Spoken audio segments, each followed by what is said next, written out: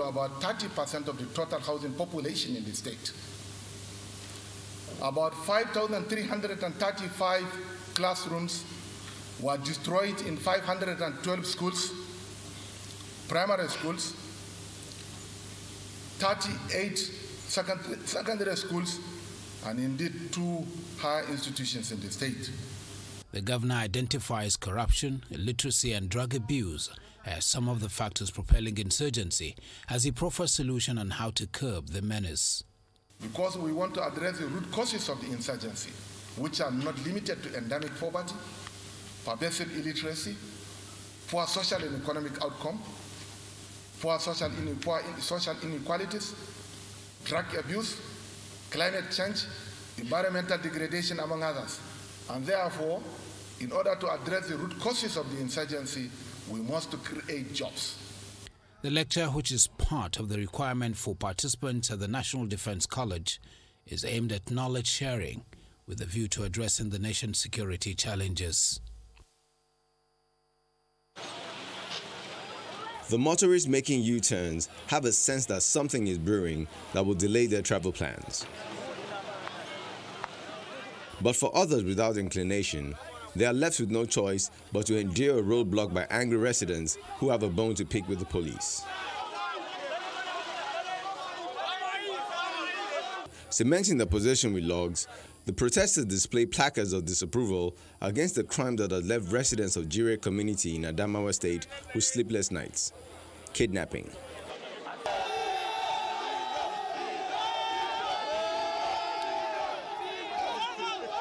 And they are bent on staying put, not minding attempts to convince them that all is well. We ensure they are charged to court today, unfailingly. But that is not the major reason for their outcry. The issue with the police is the question of trust over the handling of the arrest of some suspected kidnappers. We arrested some suspects, but unfortunately, when they were taken to the police station, they were released. They said they got an order from the above. So what we want is, we want them to come back, then they face the law. One of them categorically confessed that he's a kidnapper. He now mentioned his associate, which we followed and traced them.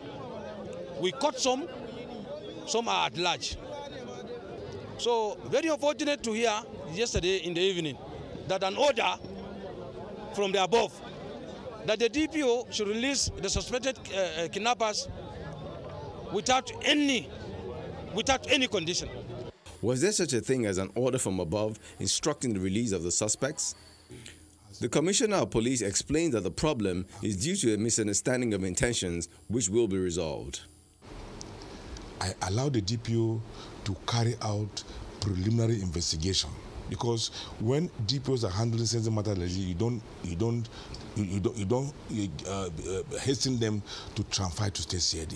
You allow them to interrogate the suspect at their own level. Maybe through interrogation, more revelation will come up. So when I've given the DPO enough time to carry out the preliminary investigation, yesterday evening, I instructed him to now transfer the suspect to state CID for continued investigation and then for the suspect to be charged to court. Residents say they will hold the police to their word that the suspects will face the full wrath of the law, making this matter one that will be keenly watched to ensure that nothing is swept under the carpet.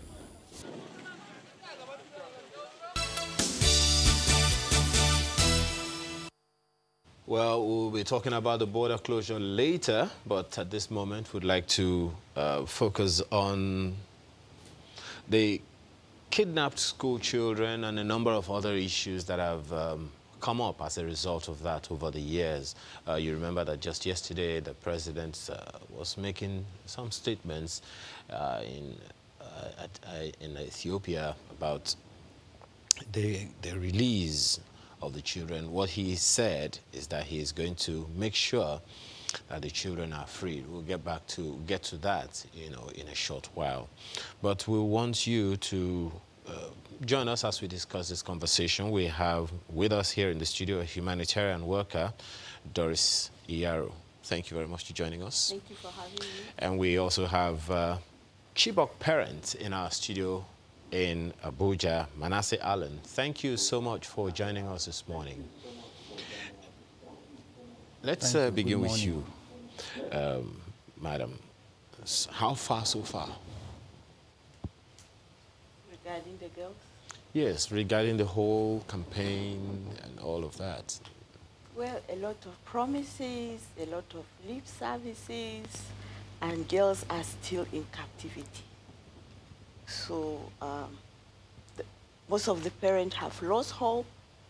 They no longer have confidence again in the government. What, in your opinion, do you think is the inhibition?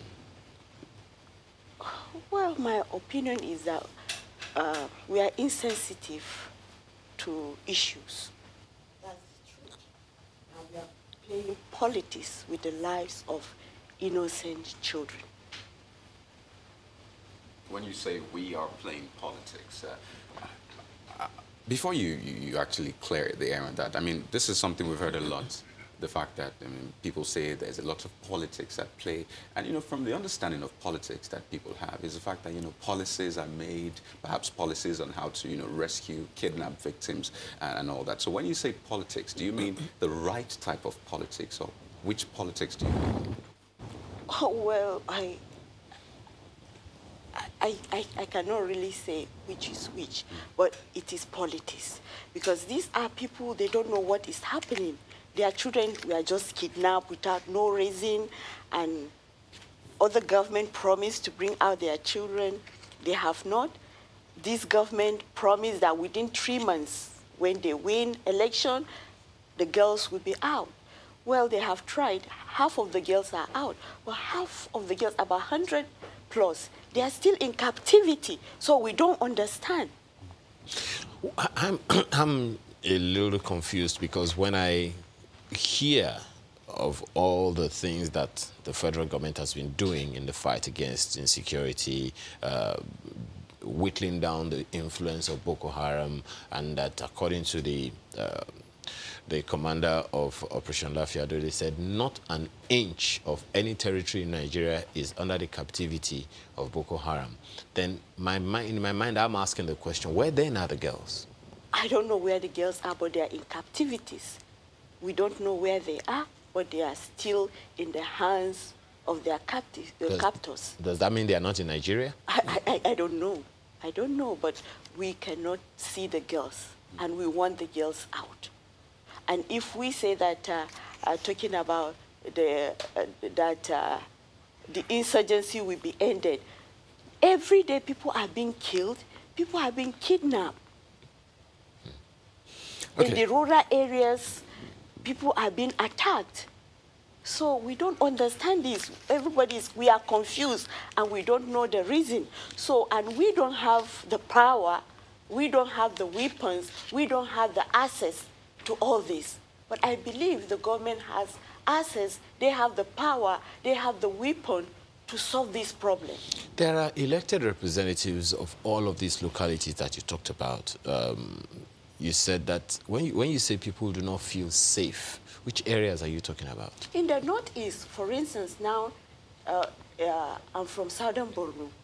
Southern Borno comprises Chibok, Biu area, Goza, and other area. Just December, during the Christmas, people were attacked in Biu. In Chibok area too, during Christmas, people were attacked. And even last week, yesterday, I was called by one of the mothers in one of the interior village, in the village that you cannot access by vehicle. They are being attacked, and nobody hears that, nobody knows that. Despite all of the military presence that we hear? Yeah, the military presence are there, but not into the hamlets, the interior, where the real villagers are. There are no military, there are no security measures by the government. It's only the local people provide this mbanga or stuff, and they have to like rally down to pay certain amount of money to protect themselves. And it is not enough, because these people just come from nowhere with sophisticated weapons. And these villagers, they have maybe, what do you call it, knives and axe, that's all what they have. But these people come with different kinds of weapons. And they cannot protect themselves. So many of them are now displaced. They have left their villages. They are now scattered all over. So we don't understand this thing. It's getting worrisome. So in other words, while we are expecting the people, parents are expecting that their children will be brought home, more people are being kidnapped, is that what you're saying? Of course. So many parents now, I even spoke with some yesterday, their daughters are in captivities. Their houses burnt, their husbands killed. Like one of them, Monica, her daughter is still in captivity. She lost her husband, her house got burned. One of the daughter, because of trauma, she has gone insane. The other one, Hanatu, her daughter is still in captivity. Her son was shot, her house burnt. And a lot of tragedy, and nobody knows, nobody hears, but these people are crying, they are suffering. Their farms, like November, December, it was a time of harvest. These women will suffer to go to farm, but at the end, their produce will be cut away or be set on fire. And these are people that they don't enjoy any facility from the government. They are just striving to see they help themselves, but they are being molested without no cause. It's so sad. Let's go to Abuja and bring in Mr. Manasseh into this discussion. Now, you've listened to our guest in Lagos, and I'm sure you have your own side of this story. I mean, it's been years since that kidnap in Chibok, and we understand that you've had some interface with the government. Is there anything new so far? Thank you very much. Let me say this. During the inauguration of President Muhammadu Buhari, that was May 29, 2015, he said in that speech that the war on terror will not be said to have been completely done without the rescue of the Chibok girls and all other Nigerians that were in captivity. Today, 5 years down, we have about 112 Chibok girls are still missing. We have many others that were abducted before and after the Chibok girls. And let me say this, between December 26th of 2019 to today, not less than 300 people were abducted between Bama and Goza, between Buratai and Damatru, and between Damatru and Maiduguri. And again, we are talking about a resurgence or increase in what has not been taken care of before. Since the rescue of the Chibok girls and all the promises that the government, made to us, I want us to know that till today, there was no any direct interface between the office of the president or office of the vice president or the Ministry of Women Affairs that have the Chibok girls domiciled in with the Chibok parents. None whatsoever. And again, we are seeing a lot of attacks going on. In the last attack of 2026, more than 56 people were taken. And in Mandira Grau, where other people from Chibok are residing, we issued statement about 2 weeks ago indicating the list and the detail of people that were abducted. And nobody is saying anything. Nobody has said anything to any of the parents, even after reporting how many died amongst them from heart-related problems, high blood pressure, of waiting for their daughters. And now we've gone beyond that. If you happen to talk to some of the Chibok girls that were rescued, they will tell you that at some point, when they hear any of the military aircraft, Air Force fighter jets coming across them, while the insurgents were running away, they will prefer to run out. It's better for the bombs to be dropped upon them to die than to remain with these captors. But then we have a sitting president that promised to us on the 6th of July. We visited him, that was 2015, and he made several promises. He even promised to set up a committee to investigate again the detail about what happened in Chibok. Nothing happened since then.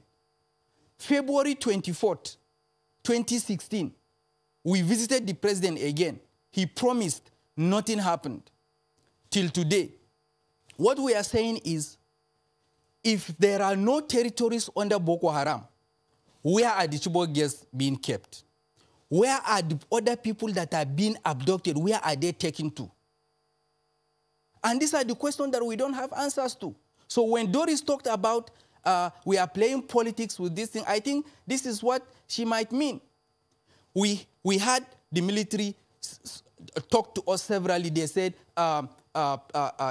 technically defeated terrorism, completely defeated. The terrorists have been reduced to non-fighting force. They have been degraded with no capacity to attack hard target, only soft target. They have been pushed to the islands of Lake Chad. Then I asked this question severally on my various platforms. The attack in Auno, the attack in Goza of 26 that claim about 56 lives, the attack in Mandragrau, the attack in Koranglim, are these villages on the islands of Lake Chad? No. These are parts of southern Borno. They are not even part of northern Borno. We are not even talking about the green belts of Kalabalge. We are not talking about the Mandara Mountains. We are not talking about the core Sambisa that they have said severally that they have taken over Sambisa. They have turned it to shooting range for military. They have, they want to turn it to a training facility. Mr. Allen, all these perhaps are in the core southern Borno. Mr. Allen, perhaps this is a statement you probably have come across, a statement from the president. He made this in Ethiopia, saying that, let me categorically reassure you of the steadfast commitment of the Nigerian government to ensure the freedom of all kidnapped children from the shackles of Boko Haram. We will not relent until every child, boy, girl, every Nigerian adult in custody of Boko Haram is freed. Now, that's a statement the president made, perhaps the latest, in the string of statements which you have referred to. But, one thing that we have heard a lot is the fact that, from the army, from the government, from people that are on the fields, they say that, the fight against terrorism is complex. So from where you sit, just how complex is that? I want to ask, we know that the Northeast is a region with a specified geographical location that we all know. And I argued this out at some point when the Chief of Army, Air Staff was making presentation when myself, Aisha Yusufu, and Obi Ezekwesili and Ibrahim Morocco were invited by the Air Force to go on a tour of Sambisa. And they made a presentation and they said Sambisa forest was about, Sambisa general area, they call it general area, was about 60,000 square kilometers. And I queried that. I said, which geography is that? How large is Nigeria? I think 93 or 91 plus 1,000 square kilometers. So how do we have Sambisa to be 60,000 square kilometers, which was a big lie, one. Another thing is we are talking about the size of where terrorists are disturbing us. And we talked about the numerical strength of our military. Are we waiting for somebody to increase the numerical strength of our military for us? Or any other agency of our armed forces? We know the challenges. We know the asymmetrical nature of this warfare by Boko Haram. We know that this is unconventional war. They know this and we know this. And it is not a rocket science for us to know that we need a lot of improved intelligence gathering and intelligence sharing. We need increased numerical strength of our armed forces to cover this area. What has been done in that regard? And again, if we are talking about the president said this, the president promised. How many promises has the president made between 2015 and today, 2020? We've lost count of it. And if there was a promise, what action followed the promise? I've not seen any. And again, if the military keep telling us that they are doing their best, and truly they have been doing their best, but again, their best is not best enough. We have friends, we have classmates, we have fathers and relations that are part of this war. We interface with them daily. If I check my phone, I receive messages from friends at the war front that will tell you their frustration. So what are we waiting for? There is no monopoly of intelligence as to who we need in this fight against terrorism. We need everybody. And we, as end feelers of this unfortunate incident, we are tired, we've been helping, we've been contributing, we've been suggesting. Since from the word go before the abduction in Chibok, if there was an intelligence 4 hours before the abduction of the Chibok girls, and with the police, with the military, and every other security agency on ground, the attack still happened, the abduction still happened. And it happened also on the attack of... If I may come in now, just to clear the air, Nigeria's landmass is just over 900,000 square kilometers, not 90,000, as you said. But, you know, let's take a look, especially now that the president is talking about, you know, his commitment to ensuring that all those kidnapped are free. Let's just run you through some of the prominent kidnappings in the country. Just to be clear, there have been several others, but these are some of the prominent ones. And it takes us back to 2014, the very infamous, if I may say, Chibok kidnap, where girls were kidnapped from Chibok in Borno State. 276 of them were kidnapped in April 2014, and this was done by Boko Haram. And at this point, over 100 of them still remain missing. Just to put this in context, and you move to February 2018, another infamous one. This also took a lot of people by surprise. 110 schoolgirls in Dapchi, Yobe State, were also kidnapped by Boko Haram. At this point, Leah Sharibo still remains missing or in captivity. If you also take that to 2019, last year, 6 female students in Kakao Daji in Kano State abducted by gunmen in Kaduna.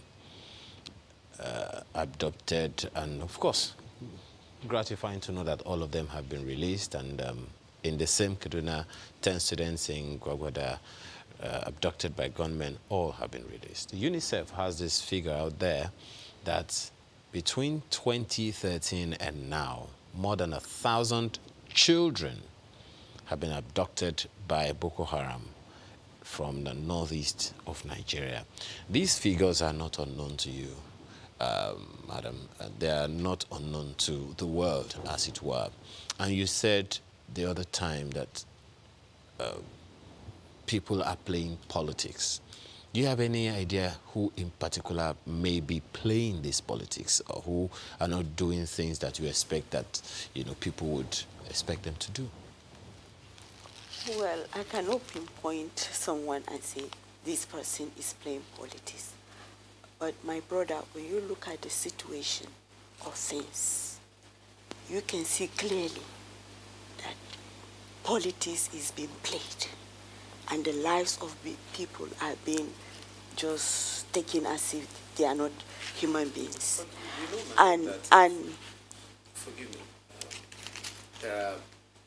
We have heard stories of security personnel in the line of fire. Some of them have also been killed by Boko Haram. Soldiers on the front line, the military, as we have heard, doing all they can, even engaging the Air Force to do some of the bombardments and all of that. And I also mentioned the other time that we have elected representatives. Would we say then that it's these elected representatives that are playing politics, or the military who are already on the front line? One of the reasons that a common man especially in the Northeast, elected APC, is these Chibok girls. They promise us that if they are elected into government, within 3 months, these girls will be released. And within few months, the issue of insurgency will be history. And that was the condition. And everybody tore his card for other party and joined. So that our girls will be released, so that there will be sanity, so that there will be peace and security in our nation. And our Excellency, the President, we know him as a man of integrity, and he's an elder statesman, and he is a father, a grandfather. And we expected, as a father, as a grandfather, he would do his best. He's doing his best, but we need him to do more. And we need him to go down and check what is the root of this problem. Because it's just a day. People were just having normal life. These people came, started killing, started kidnapping people, started destruction. We don't know the reason. But God has given them that authority. God has given them this privilege. So they should look into this because it's getting out of hand. So both the military, both the people in power, both the religious leaders, both the community leaders, and everybody, we have to wake up because we are living on time bomb. Now is Borno, is the Northeast. Who knows? And people are being migrated. Young people, they don't go to school again. They are running in thousands into southwest, into west, into east. Who knows? We will take a break in a short while, but we also understand from one of the reports that we brought to you before we came on air that the government has recently released some 1,000 plus members of Boko Haram who they said have repented. And that's been going on. We understand that the military does that from time to time. Is that comforting to you? Is it comforting that some of them repent and they're released back in society? It's not comforting to me. Yes, they are released and they are repentant. But what agenda do they have? And what agenda do the government have for them? It's not just to release them and leave them. Because some of them are being indoctrinated, they are being empowered financially. And now they are out. What is the government empowering them with? When you say empowered financially, who is empowering them financially? We don't know, but most of the people that we came across them, I came across one, Mohammed, that he said he was a member, and he was given millions of naira to do what he was doing. But now he has repented, and he left. We don't even know where he is right now. Well, so we don't know who is giving them this fund. But they are being empowered. But now our own, I'm sorry to say the government, okay, our country, we are not empowering the youth. Thousands of youth are there. We'll come back to this particular point that you have raised in a moment when we come back from this break. Do stay with us. This is Nuku Village in Abaji Area Council of the Federal Capital Territory. It's about 1 hour, 20 minutes drive from the city center. The people of this town are not wealthy, but in recent times they have been attacked by armed robbers and kidnappers. The most recent attack occurred on the 3rd of January 2020. This is the house that the kidnappers are drawn to. We are made to understand that this is the second time in 5 months that it has been attacked. It belongs to a retired civil servant, Mr. Umar Anyinu, whose wife and daughter were abducted. Iko Anyinu is his son. He narrowly escaped the attack and tells us that he was the target of the abduction. The first time my dad was kidnapped, I think they said they came for the pensions and the kind of activity that was given to him. I woke up that early morning and though I had some discouragement, some people, my colleagues, even some of my family members were like, why shouldn't I just wait till following Mondays, Fridays, work is not going to be serious. So I just took my bag, I told my mom about it. Towards evening then, I had a call that my dad has been shot, my mom had been kidnapped and my sister. So that's how I managed to escape. While Iko was absent, his cousin was home when the kidnapper struck. It was about 10:30, so when we were slept. Later on, when I heard the sound, someone was now hitting our door. So on peeping through the window, we saw some gunsmen who bounced into the door. They hit the door and they opened up the door. And they shot our dad, and they took my sister and that of my mom. Came with car or bikes? They were not with anything, they were using their legs. They walked towards the bush. Inside the house, we find Mr. Anyinu with a bandaged arm where he was shot by the kidnappers. His family says he is still traumatized and due to his high blood pressure is unable to speak to us. This is one of the plates of the bullets. We're also shown some bullet marks around the house and traces of blood. The villagers say they are afraid for their lives. We don't know their plan again because they have once come here before, and this is the second time. They took the dad before, and this is the second time they now come and took the mom and their last daughter. And everybody is wondering now, even to go inside and sleep is a case for us. Ikun Ayinu tells me that his family has been asked by the villagers to move out because they fear that a structure like this in such a poor neighborhood attracts robbers and kidnappers. That is not possible because this house was built by his father with his pension. He's hopeful that the police can guarantee the safety of his family and that of the villagers. When we visited the police area command in Abaji, we were told that the case had been transferred to the FCT Police Command.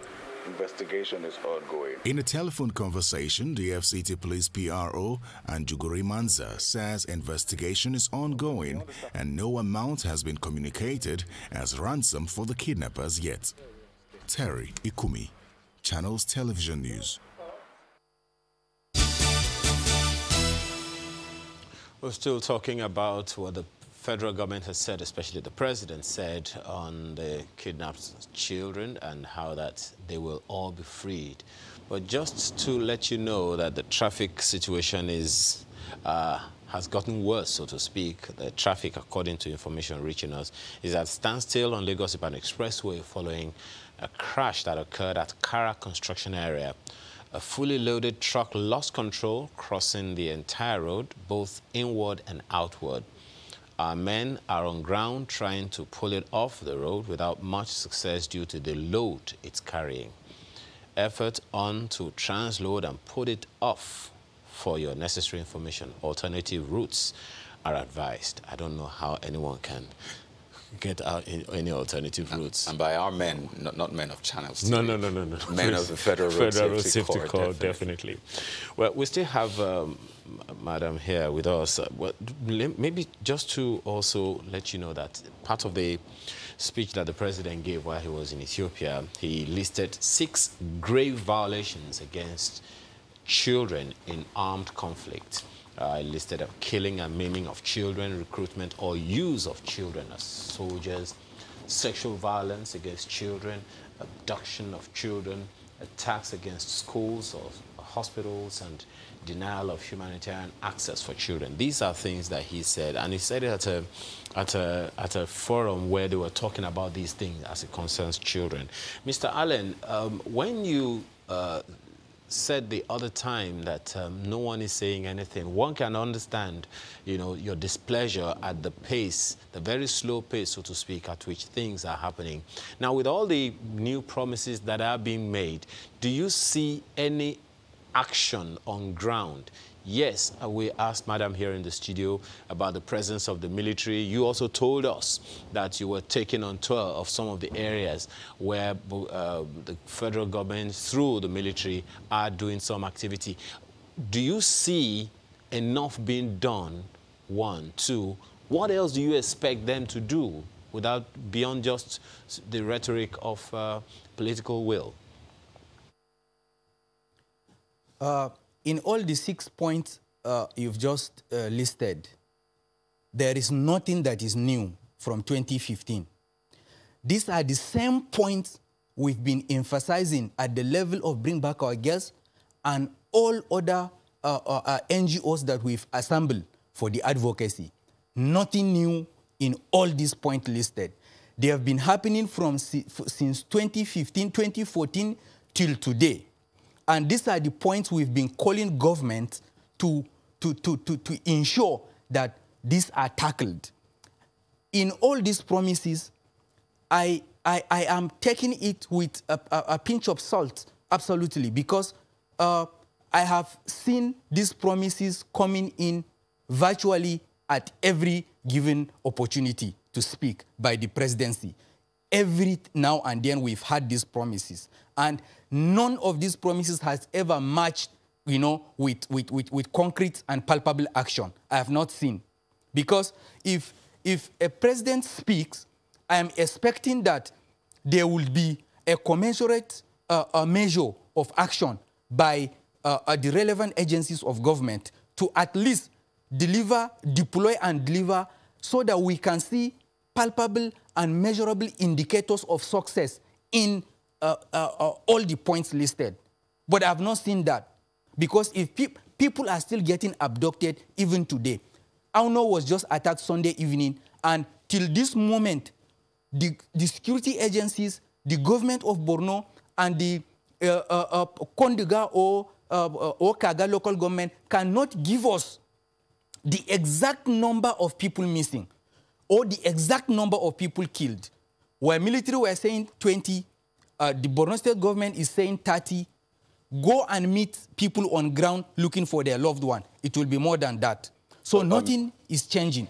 Mr. When Allen, Doris talked about politics, these are the type of politics we are talking about. So just before we wind down on this conversation, Mr. Allen, just before we wind down, a few solutions have been given in recent times from the National Assembly, to political parties, religious organizations, even social-cultural organizations. We've had solutions put at the table of the government. But for you, looking at those solutions, which would you say should be key moving forward? Because, we want this end. We want an end to the fight against terrorism in the country. So which of the solutions would you be proposing to the government at this point? No country will win war on terror with insincerity. So the first line of action for the government, for the security agency, and any other person is sincerity of purpose. We must deploy sincerity in our action, in everything we do, to ensure that there are truth in communication. There are factual and verifiable basis for any communication between every level of government. With that, with absolute sincerity, I am very, very sure that we will get results in what we are doing. And again, whenever something happens, let there be consequences for every action. But if there are lackadaisical attitude in handling issue of security, there are lies in communication, there are insincerity in dealing with events on the ground, then we are going nowhere. So I must ask, and I will demand that the government, starting from President Buhari, deals with this issue from absolute point of sincerity.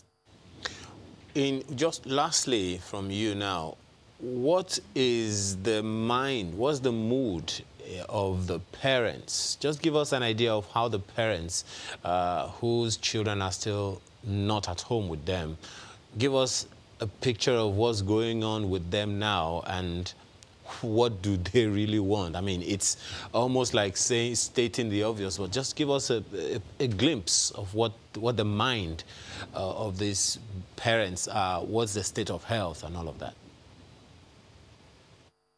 What the parent wants is closure on this matter. If the girls are dead, the government should be able to communicate to the parents by name that these ones are dead. If the girls are alive, then the government should be able to bring them back, because these girls are on Nigerian soil. They are on Nigerian soil, I repeat, because 2 weeks ago, a lady was rescued, and she said she met the Chibok girls in Sambisa. And we still have people talking about no territory is under Boko Haram control, while we still have roads, federal roads that are closed from use because Boko Haram have stopped us from using our roads. And again, 2 weeks ago, I met a lady that just escaped in this January from captivity. She was telling me she stayed for 4 years in captivity, and at night they could see the street light from Maiduguri. That's to tell you how close they are. So is that not a territory? Is that not a place where they are being kept? So the parents want their girls back. Closure. And or closure on this matter. The parents are not good. They are not healthy. They are sick. 17 of them are dead already, you know, as I said earlier, and they are tired of waiting, and the government has said nothing for them. No. Thank you so much, Mr. Allen. So, madam, what would be your final appeal? Again, let me go back to the fact that we have elected representatives of these parents and these children in the National Assembly, House of Representatives, Senate, and even the Houses of Assembly. Has there been any overtures to them? Are they representing these people well? Do they know what these parents are going through? Do they give audience to these parents? Most of the times, the parents will organize themselves to go and see them. They will not even listen to them. They won't be able to see them. They don't know what these parents are going through. Their health is deteriorating. They are being traumatized. They are in depression. They are shadow of themselves. Some of them are living corpses. You understand? And nobody is going there. People will just go to the urban area and just do a show. But those in the interior who go to see them, they don't have even transport money to come out. Even to Maiduguri, they are there, dying, suffering. So we want them to go and see these people. We want them to release these girls. We want them to bring security so that these people that are fending for themselves, they are peasant farmers.